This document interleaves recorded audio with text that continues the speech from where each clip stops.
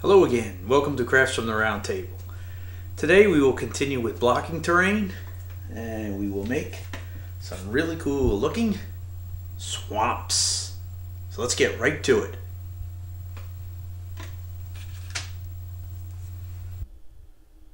First we start out with our 1/2 inch XPS foam. It's about 4 3/4 wide. Then we'll take some acetone. Be very careful with acetone. Make sure you're very well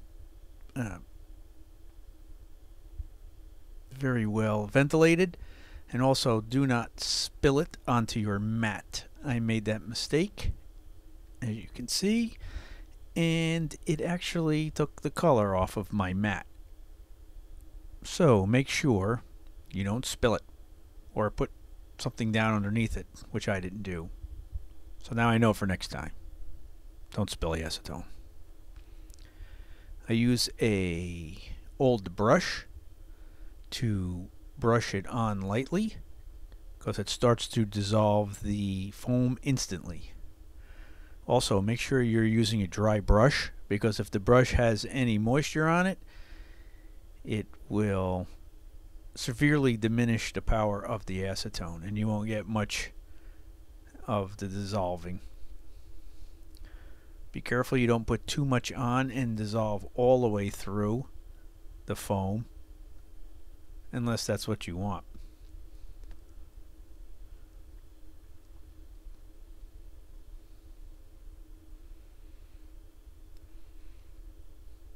I just jab it on and make sure I watch carefully how deep it's going.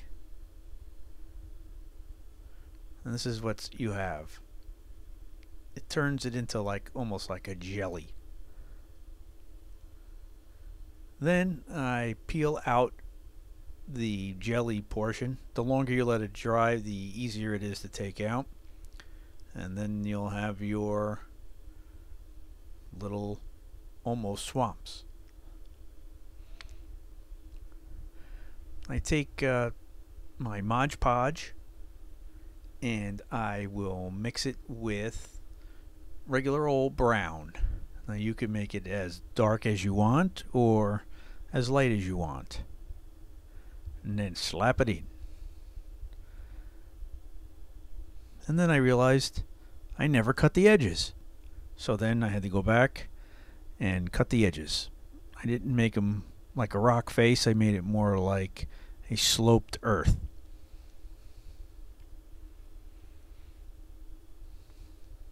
Then once I had it cut, I used my sanding block to smooth out all the rough parts and take down any right angles or parts that just didn't look like it would be earth. Once that was done, I said now I could Mod Podge again. There I had found the spot that actually went through, so I just glued another piece in place to seal it up. Once that's dry, I then took two colors, grass green and mint green. First I used the mint green to color the whole bottom of the swamp area. Then after that was done, I took the grass green and actually followed the low contours on the bottom. That gives it more of a depth. After that was done, then I took some burnt umber and brushed it on the sides. I didn't really do a dry brush. I did a light coat just to give it a little bit more texture look.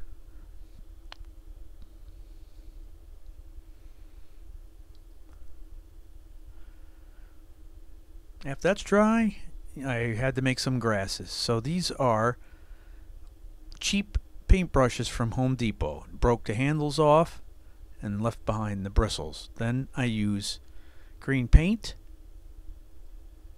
This is Hunter Green, and I just lightly brush it on to the bristles, and it gives it a nice grass look. I break it apart into the sizes that I'm looking for.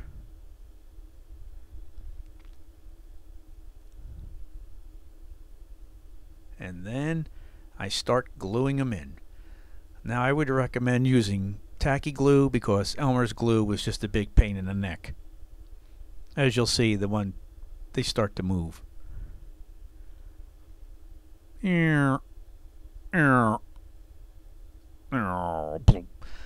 when you have all your grasses glued in place, then you could put anything else you want in there. I always like to put twigs that look like fallen trees. And these just came out of my yard, and they make a nice addition to the swamp piece.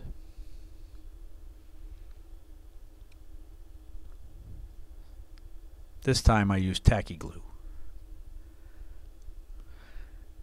Next, what I did was I took little hole punches, and I'm going to make them into little lily pads. So you take your little groups of the punches, and carefully with an X-Acto knife you cut out little pieces so that they look like little Pac-Men.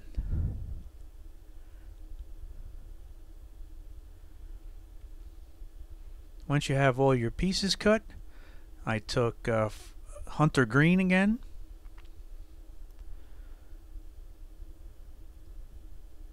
added a little bit of water, and dumped the little Pac-Man in there to let them soak up the green.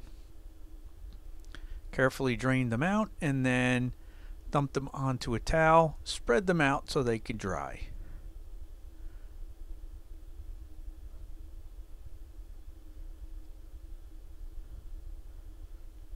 Once everything was dry, it was time to get my two-part resin.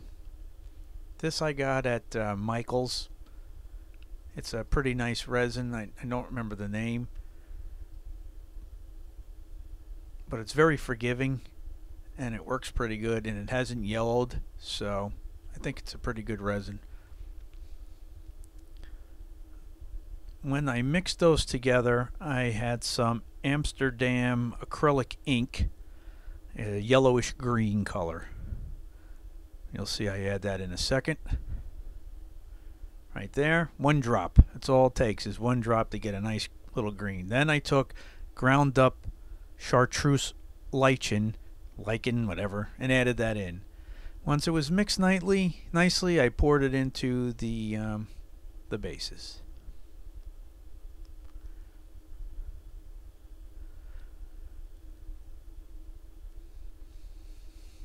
Then I very carefully and delicately placed my little lily pad cutouts in. They look light now, but as they soak up some of the resin, they will darken up.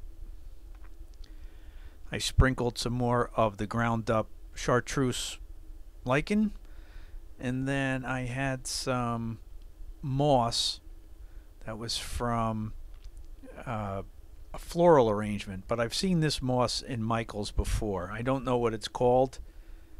I'm sure you've seen it 100 times, but it adds a nice extra looking growth to the water.